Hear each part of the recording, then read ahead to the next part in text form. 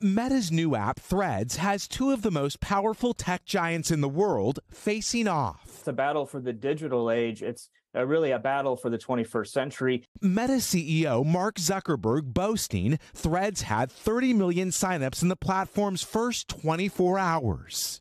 And now there's word Twitter CEO Elon Musk is threatening to sue the rival platform. Musk tweeting, "Competition is fine, cheating is not." Meta denying any wrongdoing. The potential legal move showcasing a long-standing rivalry between the company's billionaire owners. It's a rivalry that goes back many years. We have seen signs of this tension brewing before, but it's taken to a new level now. Reaction to the new app has been mixed. Threads is amazing. Like, everybody needs to get on it because it's better than Twitter. Threads is fundamentally flawed as a social media app. Some users complain about a lack of features like no direct messaging. Others are worried about privacy concerns.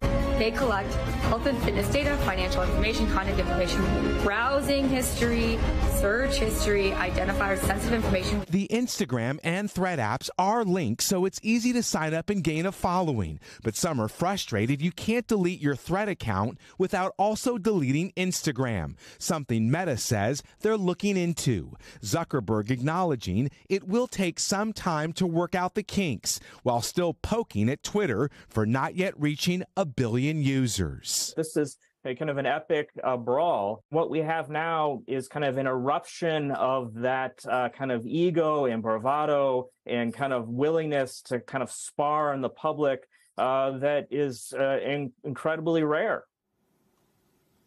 Insiders tell us the rivalry between Mark Zuckerberg and Musk goes back many years over the use of artificial intelligence and Zuckerberg's negative comments over the explosion of a SpaceX rocket. Guys. All right, Miguel Almaguer for us. Miguel, thank you. Hey, thanks for watching. Don't miss the Today Show every weekday at 11 a.m. Eastern, 8 Pacific on our streaming channel, Today All Day. To watch, head to today.com/allday or click the link right here.